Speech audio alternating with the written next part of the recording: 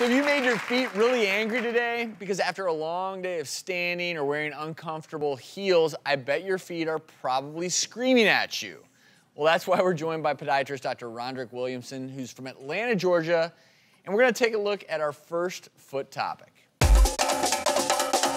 All right, here's a question for you.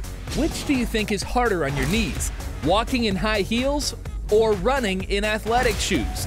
The answer might surprise you. So since I don't walk in high heels, I'm hoping you're gonna tell me that's what's worse for you. Actually, let's take a look at this.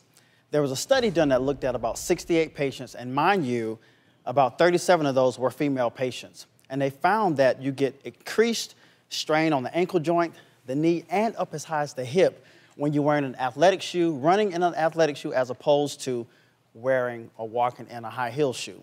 Now, is it the particular type of running shoe, or? Well, not necessarily. What happens in a running shoe is that there is extra padding in the heel and in the arch area, which causes you to touch down on your heel when you're running. Now, in a barefoot population or an unshod population, we typically put most of the pressure on the balls of our feet, on the metatarsal heads, which is what is normally supposed to occur. So by placing a lot of pressure on the heel area, some of the shock is absorbed, but a lot of it is absorbed in the ankle joint, the knee, and the hip joint.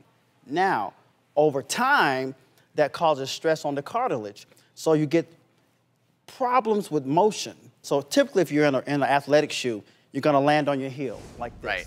But if you're walking barefoot, you're gonna land on the balls of your foot, which is natural. And the foot actually acts like it should, which is a natural shock absorbing mechanism.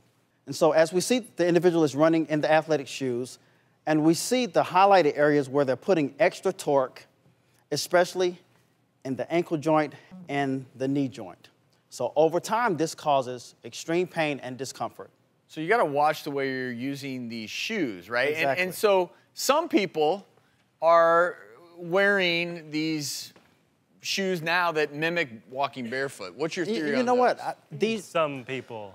Yeah. People like Our doctors. our close friend here. The premise behind this is that your foot naturally, walking barefoot, is a natural shock absorber. The arch is going to absorb the shock, the ankle and all that is going to absorb the shock. So this mimics what you would be if you were walking just barefoot. Yeah. The only thing it does is really protects your foot from the elements. Yeah, and you know, my son, he's running track in high school. He was having some knee pain, and the coach said, well, for a while, let's have you just run barefoot on the grass in the midfield there, and it helped him a lot. So then we kind of moved him into pairs that kind of like these, Right. and he's been running in these for a while, and so far so good. Right. Have you ever tried the barefoot shoes?